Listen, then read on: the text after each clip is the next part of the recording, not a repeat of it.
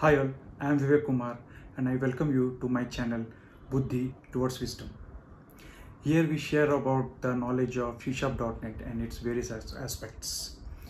So today before we start, let me ask you one question. Can we run C# program without using Visual Studio? Answer is yes. We can run this without Visual Studio by using CSC.exe application. So we are going to see today how we can achieve it without using a Visual Studio and how we can run the C# program through CSC.exe. So let's see. So let's see the CSC.exe. Let's learn with myself. So we'll see some of the aspect about CSC.exe. So CSC stands for C# compiler.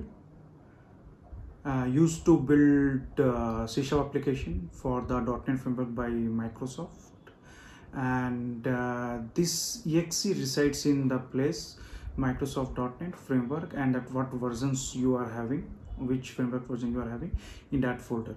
So let's see where is that folder is.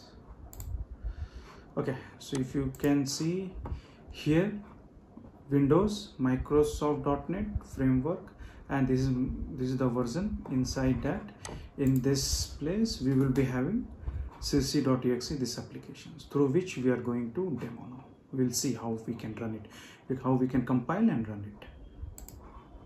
And again, we don't need Visual Studio to run the C# program. How? Let's see.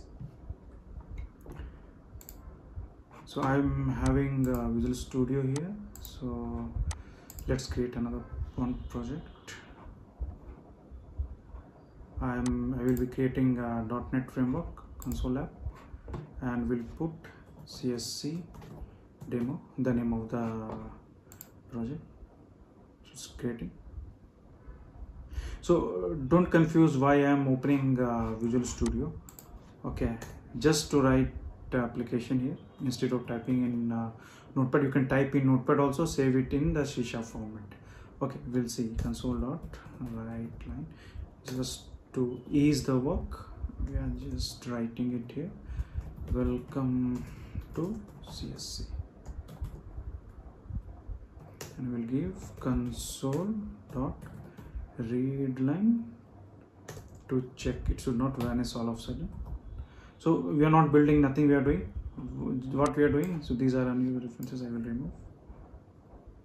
We'll just copy this program. We are not doing anything, and I opened the Visual Studio just to write, and there should not be any syntactical issues. If you are very confident, directly type on the Notepad and work.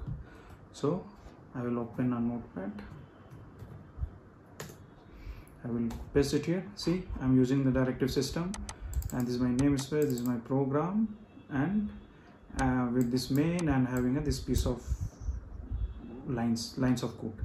So now we will save it, and remember, save in a .cs format. So I'm saving in CSC demo folder, and I will put the name of the file is program.cs. okay, so now I saved it. It's saved. Now we will see.